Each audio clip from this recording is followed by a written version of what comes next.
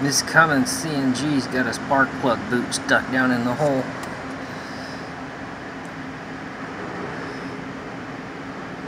I made this tool out of a heavy gauge coat hanger. Yep. You use a 3/8 drive ratchet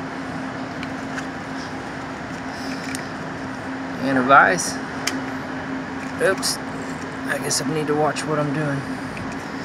A 3/8 drive ratchet, or not a ratchet, 3/8 drive extension and a vise.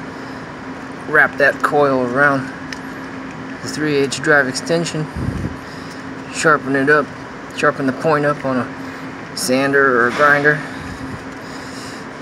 corkscrew that sucker down in there.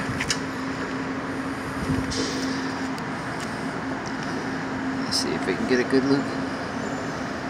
And you also need a nice long pair of needle nose pliers, because that wire is not strong enough. It will try to uncoil. Grab hold of the boot, grab hold of that one. Instant presto.